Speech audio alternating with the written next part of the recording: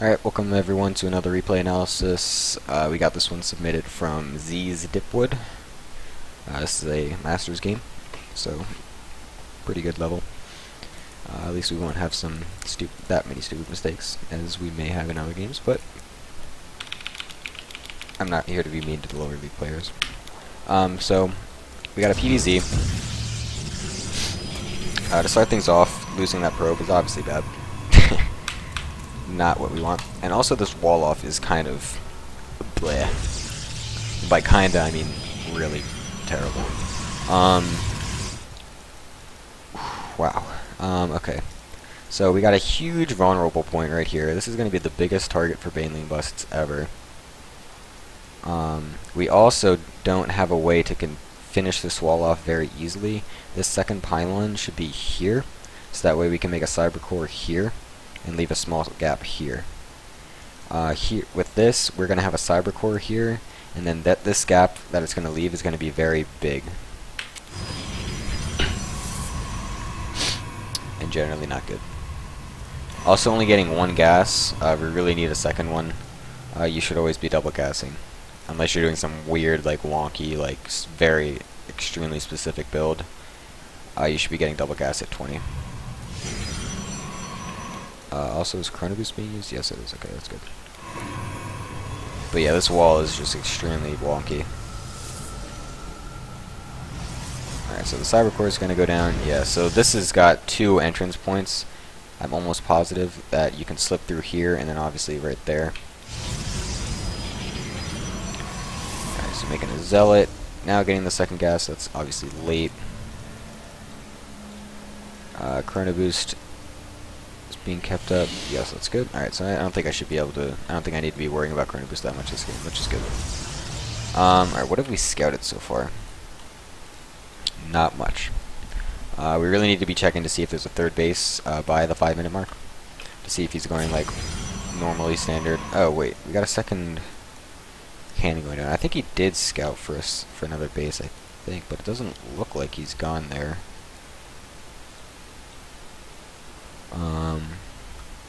Well, either way, it's the right response since there is no third base.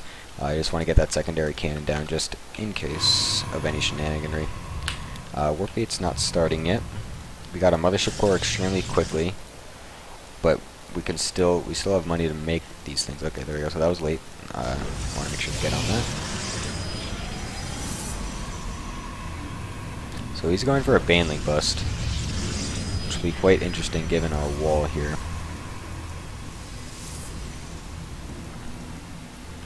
You know, maybe this is tight right here. Even if it is, this is still just like a giant gaping hole right here. And it's bad. You should really make it so there's as little vulnerable points in your wall as possible, and this is just like a huge vulnerable point. Yeah, so you need a lot of force fields to be able to wall this off completely. Militia core should be out like in front a little bit so you can see the units coming ahead of time. Sending it out, this is extremely risky. I understand checking to check for a third base, but still it's extremely risky. And even if so, you should go down the middle, so that way, because that's where obviously he's going to rally his units most likely, so that way you can just see what's happening as you're going down. And you would be able to see this coming. So you have 2 sentries out in time. So this is a really late baneling bust actually.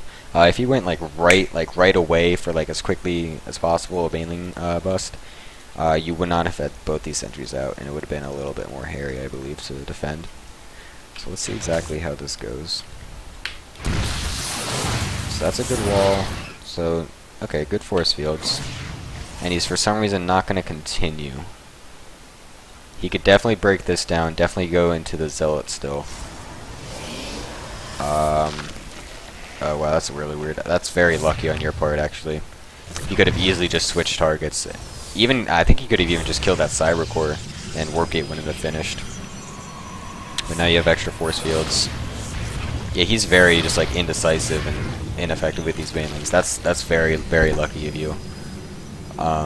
and now you get a whole nother warp in, so yeah, you're perfectly fine now. That was very lucky. He would have, I mean, normally they would just switch targets and just bust through anything anyway and then flood the lings, and then you won't have anything really to defend it. So yeah, that was actually extremely lucky by you. So, okay. We got Robobay coming down. That's alright. The Immortal, I don't really see the purpose of that. Should have really gotten the Observer first so that we can see exactly what he's doing. Because right now we're completely blind. All we know that is he did a failed Veiling Bust. Alright, so the third base is very good. I definitely like that idea. Since he just did his aggression for the early game, knowing that he won't be able to do any further aggression. So no reason to not take the third. We've gotten 2 tech baths so far, and we have not utilized either of them. So this is a waste since this is not being used. Well, actually, really, they're both being a waste right now since none of them are being used. But you should really stick to 1 tech bath at a time, especially since you had to spend so much gas early on sentries and whatnot to defend. You're not going to have that much left over. Alright, so now we're going to the Colossus, so that's good, but again, it's kind of late. I want to be as efficient as possible and, you know, use, like, right now we're not using this Twilight Council at all. We're not using it for, I don't know, okay, so we're using it for +2. I still feel like we could be getting armor right now, and then a little bit of a later Twilight Council, and then, like, faster Colossus, and then go into +2. Like, rushing for +2 is really what you would do if you're doing some, like, Blink-Olin or something like that, but going 1-1 then 2 is, like, perfectly fine if you're just doing macro. Alright, so a second Robo and a Dark Shrine. What have you seen that makes you do that? Okay, so Infestation Pit. You also saw the Spire, though. That's very,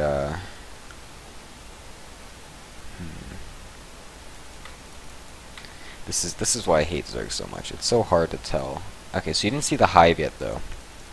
So I'm guessing you saw this, and then we're thinking, alright, he's going to Swarm Host, I need Mad Colossus. But you should have also seen the Spire, which really forces me away from going a second Robo, because if he just makes Mutas instead and just using this to go to Hive, then you're boned. We'll see exactly what he does, though, because I don't remember after watching this game a while ago. Alright, so he's actually just going to go Corruptor. That's interesting. That's very interesting. Why isn't he going Swarm Host? I have no idea. Alright, so the second Robo is a little iffy. And possibly unnecessary since we're not even spending our money appropriately anyway. Alright, so Double Forge is nice, I like that. Dark Shrine, never bad to have one of those. Probe count is a little... I guess that's okay. We could be up to 7. Yeah, we're fine on probes, actually. Never mind. So we've got a Warp Prism Harass going. Alright, so that's nice. He's going right up to Ultras, so he's not... so he's not actually making Swarm Host too. Where's that Warp Prism? Alright, so Hallucinated Phoenix, okay. Warp Prism gonna go in. Are you gonna coordinate this with anything? No. Alright, so usually just warping in a random drop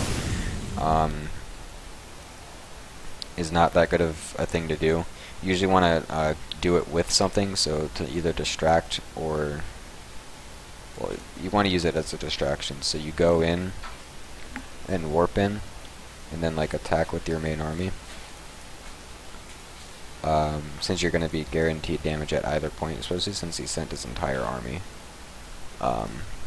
you really would have been able to just kill this, or do damage here. Probably could have killed this 2-2. That would have been actually pretty huge if you did that. But yeah, since he sent his whole army to deal with the drop, it's always good to attack or poke while you're doing the drop, so that way you're definitely guaranteed damage. Because right now that drop did nothing, absolutely nothing. So I usually want to do both. So because like either, okay, so sorry, I'm pausing for so much, but either he'll ignore this drop, so that way he to defend your little push, in which case you're perfectly fine with that. You just back away and you're perfectly fine, and then the drop does damage. Or he completely destroys the drop, but then your push is not defended at all, and you're guaranteed an easy expansion kill, and you can just back away. So it's a win-win. Or if he splits his army up correctly, that's always kind of hard though, especially when he's going Ling Bane and you got Mad Colossus and Force Field. That's kind of a weird. That's difficult for him to split up correctly. So now he's going into Ultras. Have you scouted this yet? Yes, you have. So at this point, we need more Archons, which is good. We need more Immortals. How many Immortals do we have? We only have 2. We need more Immortals. And then Void Rays are also nice, but do we have a Stargate? No. But, you know, that's not the biggest deal. Mostly just sell an Immortal Archon. Which you're not making, which is not good. What are your upgrades at? I remember you had double force, right? 3-1, that's not bad. You should definitely be continuing that, though. Upgrades definitely play a key role when going against Ultralisks, especially since, you know, they get extra armor with this, that's not it. With this Chitinous Plating. Oh boy, a battle. Oh no, I didn't minimize the replay bar before. Whoops. Alright, so we got a battle here. This is a lot of Stalkers that aren't really gonna do that much. Just think how many Archons or Zealots this could be, and that would be so much more effective. Oh my god, that'd be so good. Alright, so you're funneling them very well, this is good, but we need to be force fielding as well. Even though the Ultras are going to trample them, we still want to try to minimize as much movement as possible. And even just force fielding around this edge right here will restrict the Zergling path as well. Since the Ultras are still not going that way, all of these Lings could be over here right now, and these Colossi would be just doing ridiculous slash to them. So still no force fields. Time warps. Alright, okay. And also there's no force fields to keep the Banelings away, which is also bad. Do we have Templar? Yes we do. We have Storm. Not enough energy. Wait, no. Some of them do. Some of them do have Storm. I can't actually find them. Holy crap. Talk about 1A syndrome. Oh, where the hell are these Templar? Oh my goodness. How do you, like, manage your army like this, man? I can't even find your units. There we go. So we got one, about almost 2. 1, 2, 3, almost 4. Almost 4 storms, like 3 or 4 storms. The Banelings could absolutely die to that really easily, but there is none of that right now. So force fields go down a little late and already on top of the Ultralisks, which is kind of meh. Alright, so one storm onto those, that's nice. But there's just no micro whatsoever in that at all. You really should have blinked back the Stalkers, because those were your most expensive units in that point, except for the Colossus. But they die pretty quickly to Ultras and Banelings, so you need to blink them out of the way, so that way your Zealots and Archons can come up front and take the damage and deal it, so that way your Stalkers can attack from behind. You just left everything right there and just had it take it, and you just got absolutely everything from it. You need to split up. Staying in a ball like that is not good. Not good. Alright, so Immortal production, good. We got more Templar, that's nice. We still need some more Archons and Zealots though, because that's a bit lackluster. Did you remax on Ultras? Yes you did. Alright, so that's nice. Makes our life easier. Still need more Zealots. There we go. Very nice. Still more Archons though. We only have 2. We definitely need more than that. I feel like that's way too many High Templar. Holy crap! This could be at least like 3 more Archons. We really only need like 4 to 6 High Templar for Storm, and the rest can be Archons. So right now that's just like that's so overkill. Since there's no like, this is different from PvT, because PvT there's feedback. I mean not feedback. EMP. So having just like a ridiculously high amount of High Templar can sometimes be good in that regard. So that way, even no matter how many EMPs he casts, you'll still have some Storms left and a lot of Archons afterwards. But that's not the case in PvZ. So you can usually get all your Storms off with a small amount of units, a small amount of High Templar. So this is kind of overkill. Need more Archons. Alright, so we got this battle coming up now. His army is bigger than ours because we have way too many probes. We have about 10 more than we need at this point. And he's actually got very low drones, and very low bases too, in fact. That could have actually easily been harassed. Now that I think about that. Like, right after that attack, you could have, like, sent a small group of zealots over to deny a base up here or down here. Well, we saw there was nothing here, so you can just go right up here. And then obviously that thing with, like, the warp prism, like, obviously, like, combining two kind of different attacks, like a drop there, and then poke up, and then do a drop. That kind of stuff is always good. Alright, so these storms look absolutely awesome. And they are. However, we're running ourselves into a corner here, which is terrible against Ultralisks. So everything but the Ultralisks are dead at this point for the most part. These things will die soon after, yeah. And then we 1A and get stuck.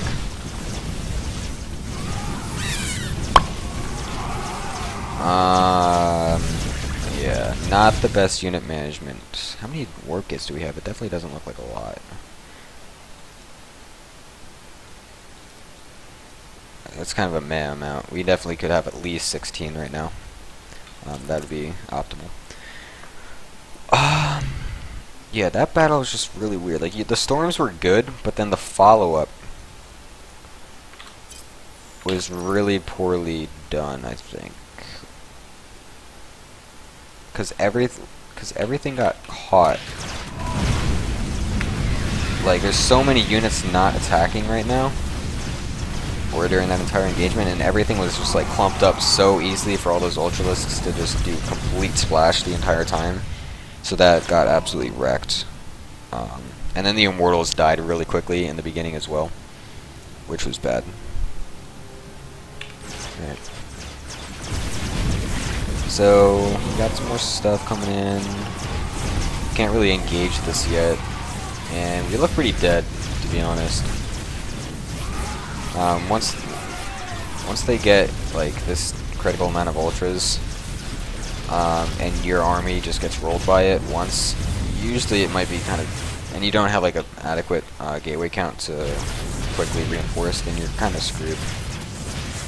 It's also bad that the trait that the army or the engagement happened at your side of the base instead of at his side of the base, so it could have given you a little bit of more time to get some more units out. But yeah, it looks like we're dead from here on out. So this game, I would say after the initial hold from the Baneling bus, which was good, and the quick third base, which was also good. Oh, that Archon's like tiny. That's so funny. Other than that, I think the key points here are unit control. We need to make sure to get the most out of our units. So, you know, keeping the Blink Stalkers away, having the Zealots and Archons take the front of the damage, and then having the Immortals focus the Immortals. I mean, fucking. Oh my god, I can't talk today. The Immortals focus the Ultras.